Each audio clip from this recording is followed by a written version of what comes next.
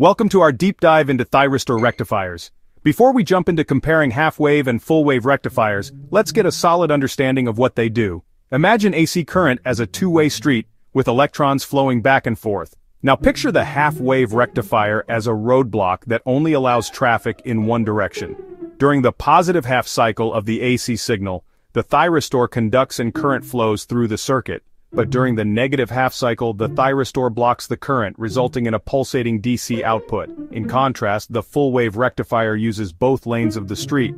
When the AC signal is positive, one set of thyristors conducts, allowing current to flow. During the negative half cycle, another set of thyristors takes over, inverting the negative half cycle to positive, thus utilizing both halves of the AC signal and providing a smoother DC output. In our animation, you'll see the AC current visualized as a two-way street.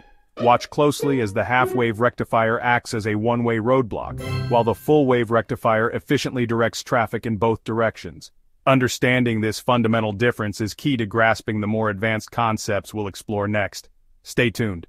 What I wish I knew in high school, understanding thyristor rectifiers would have made me an electronics hero. Alright, let's simplify this. Imagine your AC current is like a two-way street. A single-phase half-wave thyristor rectifier is like a one-way roadblock on that street. It only allows traffic or current to flow in one direction, converting AC to DC, but only half the time. It's simple, but not super efficient. Now let's talk full-wave rectifiers. Picture a clever traffic system that uses both lanes of the two-way street. A single-phase full-wave thyristor rectifier does just that. It flips the negative half of the AC current to positive, using both halves to flow as DC. This makes it way more efficient. In a nutshell, half-wave is like a part-time job, while full-wave is full-time. Both convert AC to DC, but full-wave gives you more bang for your buck. Got it? Cool. Stay curious and keep exploring. See you next time.